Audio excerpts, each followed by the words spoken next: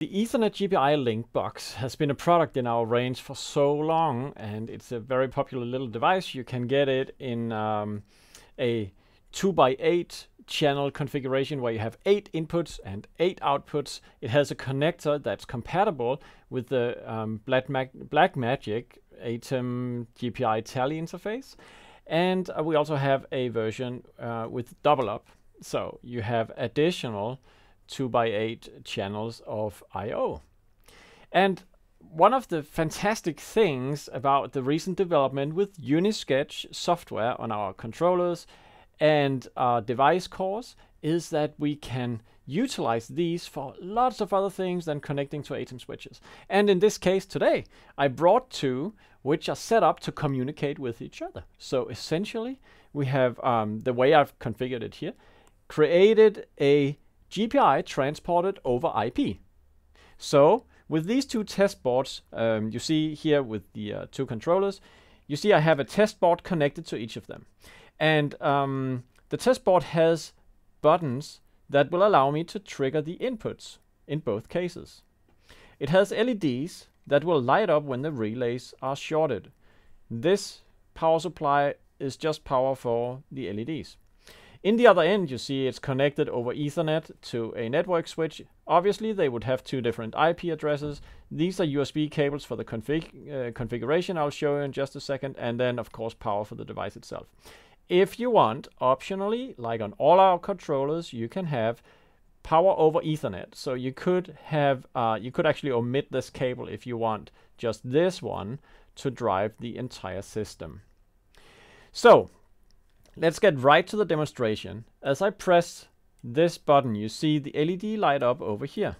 When I press the next one, so you can see over Ethernet, I am manipulating the relays on this Ethernet GPI Link box. And likewise, I set up these contacts to manipulate the relays on the other one. All right, so how did I manage to set up this magic? Well, let's take a look at the configuration, because that will reveal to us how these devices operate. First of all, one of them, this one, is a server. So you can connect over Telnet to this one, and this one is a client to this guy. Aha! Does that mean I could connect my laptop or some other device that's compatible with TCP/IP to this guy? Yes, you can. So let's bring up terminal.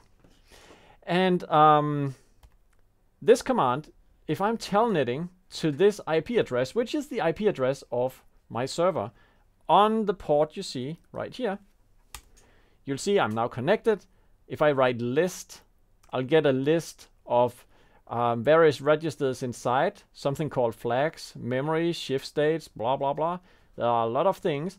Now, the ones that you need to look at are the flags, because the flags are binary memory positions inside the device, which are the ones we're using to manipulate this transaction. And we'll see that in just a moment. Maybe I'll just pull this window over here and then open the SKAARHOJ firmware updater app, which is currently connected to, okay, to the server, right? All right, so now what we're doing is, you see the server is here. I'm pressing the open configuration button and a web browser will now open. So in this web browser, we see the configuration for a 2x8 GPIO TCP server, which is one of the default configurations you find for the Ethernet GPI Link product today. And with this one, we could take a look at what happens when I press button number 1. So what I did before pressing button number 1 will be revealed by looking at the configuration of this hardware interface component. I click it, and the page will jump down to the configuration. So upon a trigger on input number 1, I will set system flag number 8 to true, which is implicitly what this is saying, for as long as I hold it down. So it means that when I release the trigger again, it will be set back to false. So obviously you could have 2 buttons where one would set true and the other one would set false, and each of them, if you press it repeatedly and when you release it, it's still just having this memory position set as true. So in this case, we set it up as a hold system. Okay, so I press it down, it's true, I rift again, it's false. And that's the same for input number 2. and input number 3, and so forth. In other words, flag number 8 should be manipulated. And I'll now show you what happens if I go over to the terminal window, because in the terminal window, you will see this reflected. So now I press it down, and I release it again. And you see in the terminal window, you see flag number 8 equals 1. I release, flag number 8 equals 0. I press the second, flag 9 is 1, flag 9 is 0. All right. So, what about the outputs? If I go back to my web browser and scroll to the top, you see the output, the relay on the server. What about that one? I click here, and it's also associated with the system flag. Now, because it's an output, the important thing is not what this one is set to. Actually, you can see it's like all outputs would manipulate flag number 0, but since an output doesn't manipulate anything, the important information is the feedback flag. So basically, which memory flag are we using to drive the output state? And it turns out that all the relays are hooked up with flag number 0, 1, 2, 3, 4, 5, and so forth. Now let's go back to the terminal where I'm looking into this device.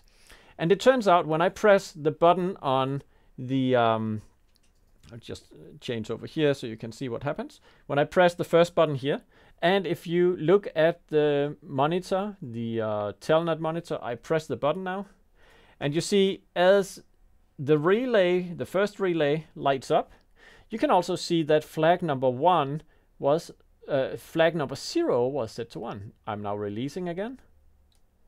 And flag number 0 is set back to 0. You see it right here. You see it along with some other information called HVC number 1, HVC 35 equals something else. And this information you just have to disregard for now. But when I press and release, you see repeatedly how flag number 0 is set to 1 or 0. I now go to the next button and do the same thing. And you see it's changing this. Okay, so what's the takeaway message here? Well, it turns out that the server has its memory flags manipulated. So when I press buttons here, it's changing its own flags. But when I press buttons on the client over here, it is changing, the client is changing flags inside the server, which is reflected on the relay outputs. So if I change my USB cables, so as I change the USB cables, we can now take a peek into how I think I may have to just reset them. Okay. So now you can see the client. You see now the client was rebooted. Originally it failed because I removed the power of the server. Now it's connected, it's initialized, and so forth.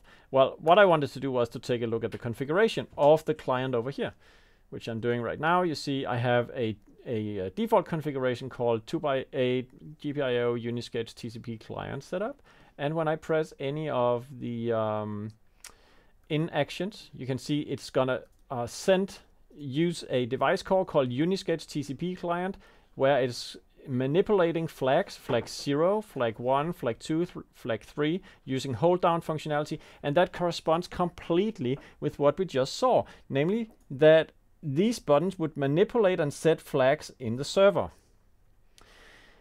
Actually, we could do all this from the telnet client itself. I'll just have to close it down and open it again because we had it disconnected. So if I list here, what I can actually do from this telnet connection is to manipulate the first relay directly by typing in flag number 0 equals 1.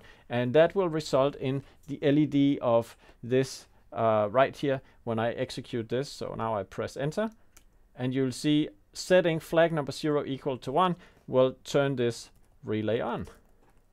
Setting flag 0 equals 0 will turn it off again.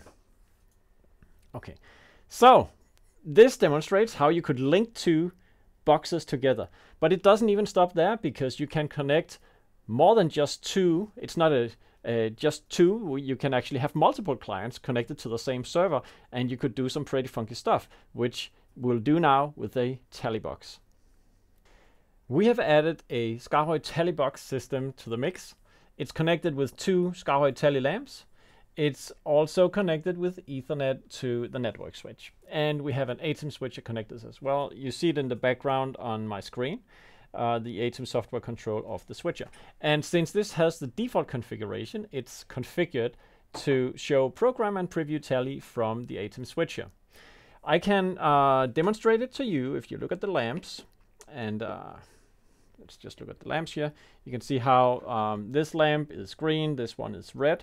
And now as I press the space bar to cut, you see how these lamps changes color. So now this is green and this is red. I cut again and it's gonna change back. So that's a basic tally system. Now, the fun thing is that we are now going to change the configuration. So we go to the SKAARHOJ firmware application. We have this one connected with USB to the laptop. So I press open configuration and it takes us right to this page. So we can see currently the ATEM tally is the configuration that's hosted on the box.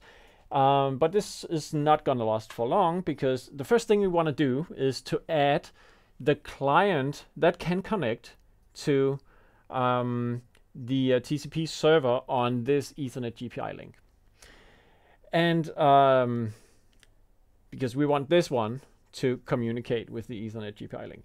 So the first thing we'll do is to, sorry, no, we will not create a new configuration. We'll simply add a new device, and then in the bottom we find UniSketch TCP client.